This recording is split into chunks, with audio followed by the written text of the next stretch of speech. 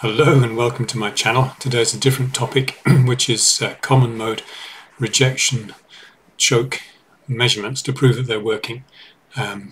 You'll see why in a minute. By the way, that is not an alien spacecraft, it's a lamp. Anyway, as you probably know, coax cable looks like this, and the idea is it has an inner conductor, let's look at this end, and an outer conductor.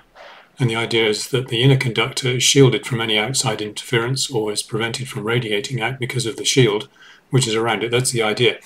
But when you look a bit deeper into this, there's an effect called the skin effect. And as you increase frequency of signals, so the penetration into the surface of the conductor gets less and less. Let me just turn the audio down a bit because it seems to be going in the red now.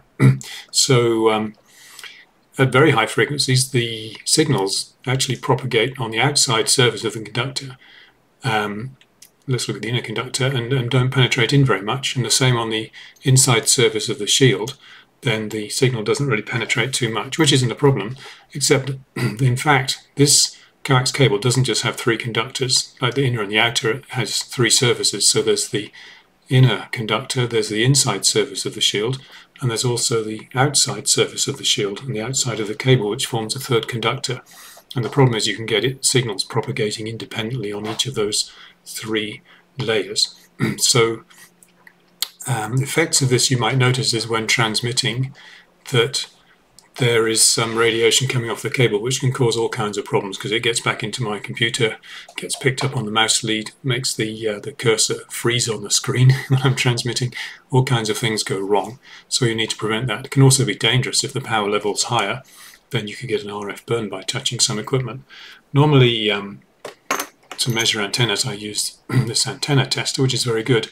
And one sure sign is if you look at the SWR, which is low, hopefully, if you notice that when you touch the case of this instrument, then the SWR reading increases. That means there's some common mode signal on the outside of the coax which needs to be got rid of. Another way of testing it is using some sort of a sniffing device like this. This is made in China, like everything. This is an E-field probe, and you can just put it near the coax and see if you get some reading of leakage from the coax. I've got another one that's a magnetic probe I made using some of these clip-on ferrites to form a transformer around the coax and then a couple of turns of wire to a meter. That works very well. I'll show you that some other time. So that was transmitting with common mode problems. Of course, due to the theorem of reciprocity, if you can radiate a signal out of a coax cable on its shield, then of course it can also receive electromagnetic interference, noise from surrounding devices that then gets into the coax and into the receiver, causing noise and interference problems. So you want to eliminate as much as you can common mode signals on cables. And we do this using ferrites. Here's a ferrite. Ferrite ring, and I've experimented putting coax through here, making turns. The other way you do it is use these clip-on, where's it gone?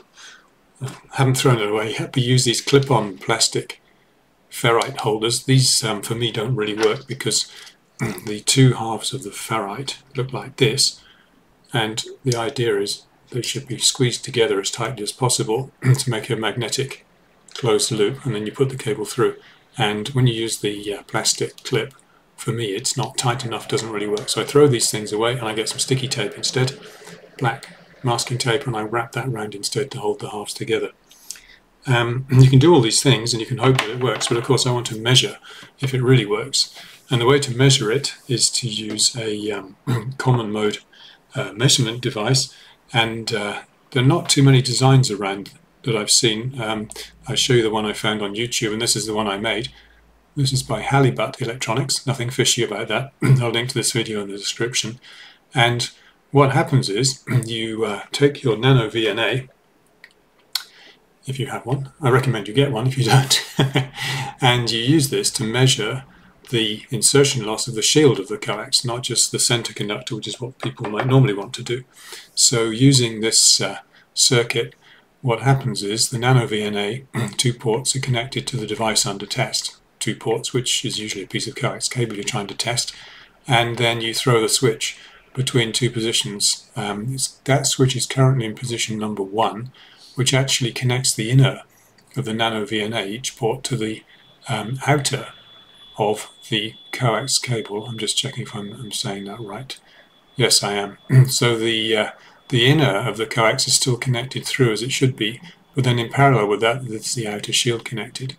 If you switch to position number 3 on those two switches, which are ganged together, then the system is as normal and the ground of the coax device under test is grounded to everything else. So when it's pointing at 3, it's the normal position, and in position 1 you're measuring the outer insertion loss. So if we go back, what I did was I built that circuit with a switch, and I have to take the lid off to show you what's inside. This is my interpretation of that design. This white box here you can see with the 2 ports, and there's the switch, which can be in one of 2 positions, either straight through or test.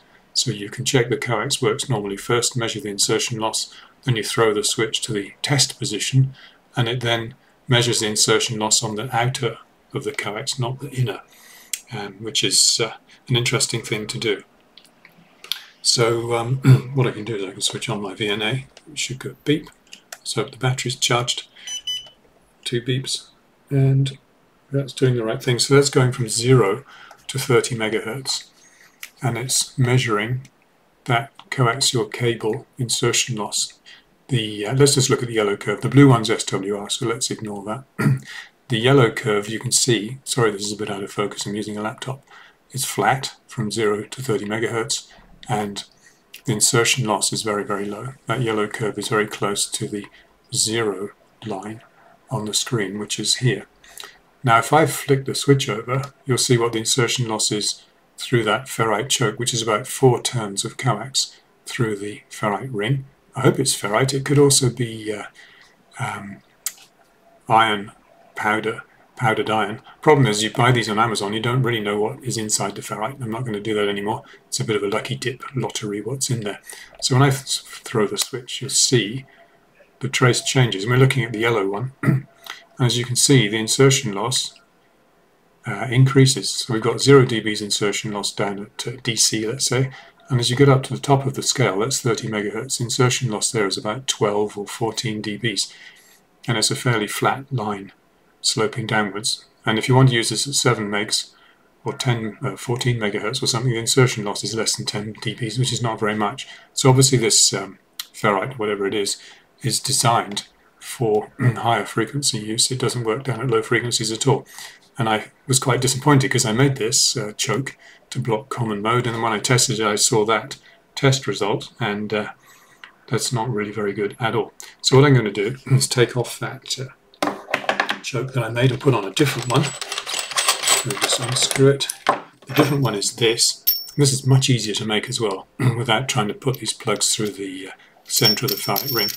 This is just a piece of, I think it's 1 meter long RG58, and it's got 3 of those ferrites on it, these ones that come in the clip, which I throw away, and I've wrapped sticky tape around to make sure they're really fixed on there firmly. So what I'm going to do that now is connect that to this test jig, which you can't see, and then we'll measure this, see how it performs. So let's do up these 2 plugs, and what do we have? Probably get this upside down now. Oh no, everything's back to front. It's like looking in a mirror. So there you can see again the transmission through the coax when it's used normally has got 0 dB's of insertion loss. The yellow line is flat at 0 dB's. Maybe I can show that with this finger. This is an exercise in being ambidextrous. So that's what you'd expect. But let's throw the switch to the test position now and measure the insertion loss of the outer braid of the coax because of the ferrite rings. And as you can see, it's completely different. Now we've got a dip, and that dip, if I can read it on my screen, is at 14 megahertz. It's minus 27 dB's where the marker is on the VNA. That yellow marker is 14 megahertz, which is a frequency I like to use.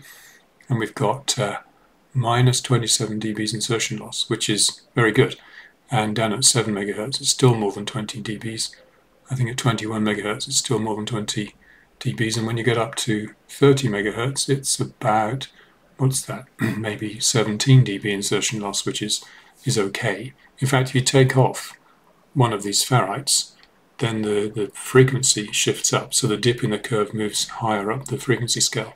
So you can actually optimize this choke for different frequencies. If you put an extra ferrite on here to have 4 instead of 3, then that curve shifts down to give more insertion loss at 7 megs, but then it suffers with slightly worse performance at 14 megahertz. So if you know what band you want to use, you can put the right number of ferrites on here. And I found this is a very useful way of testing homemade common mode blocking chokes. It's also called an UNUN because it's unbalanced to unbalanced, and it's a current mode UNUN because the connections are made directly from the inner to the outer on each side. It's not like a transformer with a primary and a secondary, which would be a voltage UNUN. So this works very well, has very low loss, and doesn't really cause any problems on transmit or receive, but it does remove those common mode signals which are unwanted. So I look forward to reading your comments in the comments below. Any questions, feel free to ask, please, and any recommendations for particular ferrites, because these ones turned out not to be good for HF. I thought they looked nice because of the colour. They've got a different colour on the back, but I'm going to find a different supplier for ferrite. I think the Fairrite company is one to try next, because they're more honest, I think, about what ferrites they're selling. So I'm going to try making some different balance and UNUNs, but first I wanted to understand how they work and what you can do and how to test them. So now I've got that far, I can start making them. So please remember to like and subscribe, and see you in the next video.